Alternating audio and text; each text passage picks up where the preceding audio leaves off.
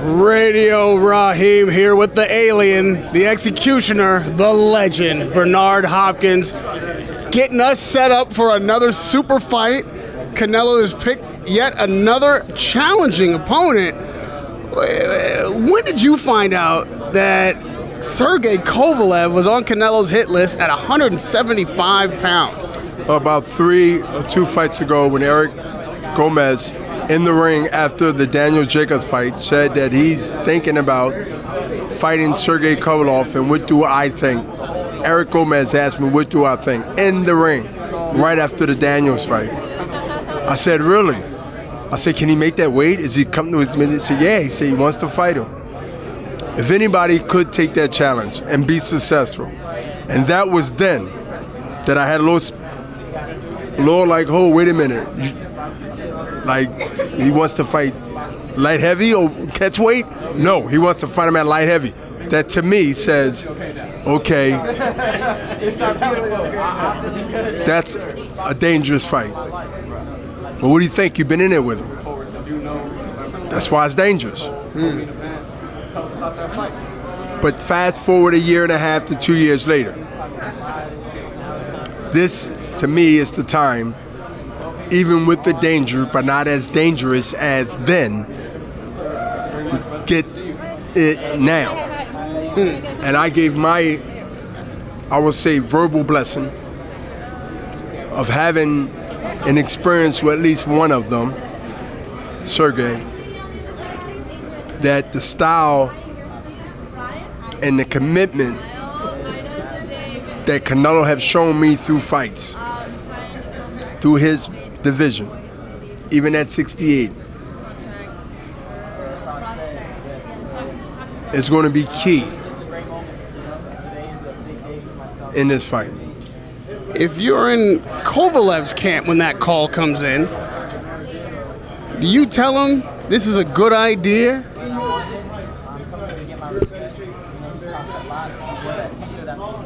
To fight Canelo? Yes.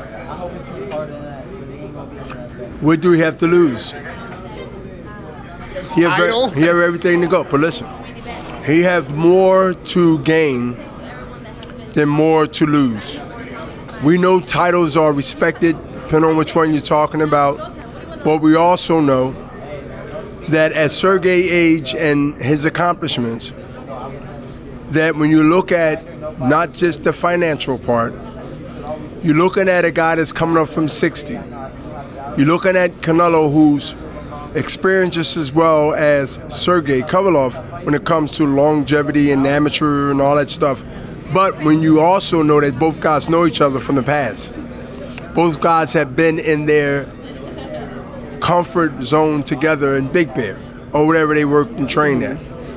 There's pictures floating around where it looked like a 19, 17-year-old Canelo and a 20-something-year-old Sergey in the gym. I believe this talk about what we're going to see don't have nothing to do with the way this fight's going to be. What are people missing? This fight's going to, what they missing? Yeah. They're missing that Sergey Kovalev is more than just who his name says as a crusher. Because I was in there, and things that I thought I could explore wasn't there. And the age had nothing to do with it. That jab that Canelo seems to have problems with when he fought other guys that was good jabbers. That is like a pistol or a jackhammer as a construction worker tear down that concrete. Is the body the kryptonite for Sergey Kovalev as people think it is? I think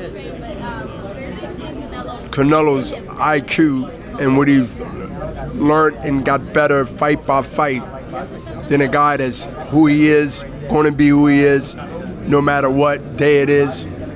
I believe one guy has a lot of room still to learn and learning, which is to me dangerous for a guy that's taking on a Canelo right now, than a guy that just hit a wall, but he's just there. He has his top degree you can get. After that, there's nothing else you can get. And I think that Sergey is who he is and is going to be.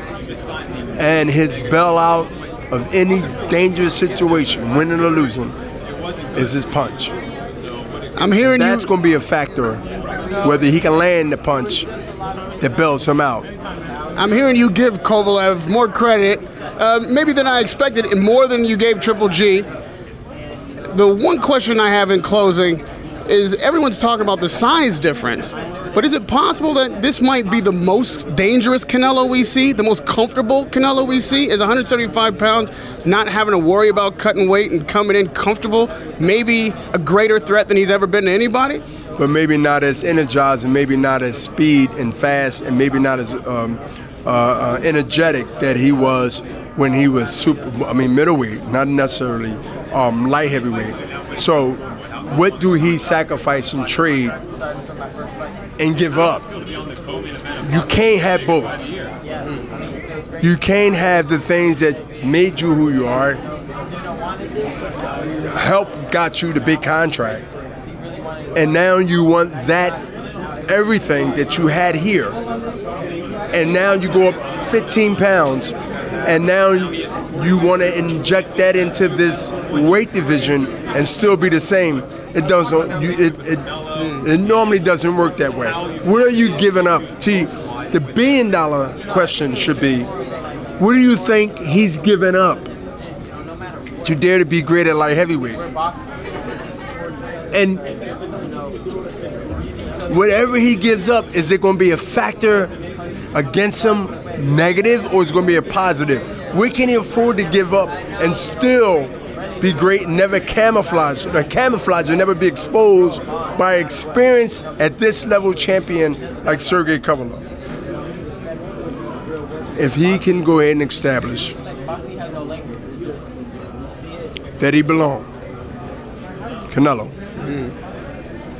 and that is his time, early, body or no body, or both, attack, then it will be said that he is more comfortable. But I'm telling you, it won't be that. He must mentally beat him first. He must rough him up. He must Andre Water him early, and then he must beat Canelo later. I'd say he must execute him. He must alien him. There is no greater mind scientist in this world of boxing scientists than Bernard Hopkins. You beat a lot of guys before they climbed through the ropes. It frustrated a lot of guys once they were in there. I hear you saying that might be what Canelo does have to do to win this fight. Always a pleasure to hear your analysis, to get the scientific approach. Blowing up the mic as always. Good to see you. And keep the Rahim and the radio playing, because it's going to be War November 2nd, The Zone. Peace. Alien, executioner, legend, Radio Rahim with Bernard Hopkins.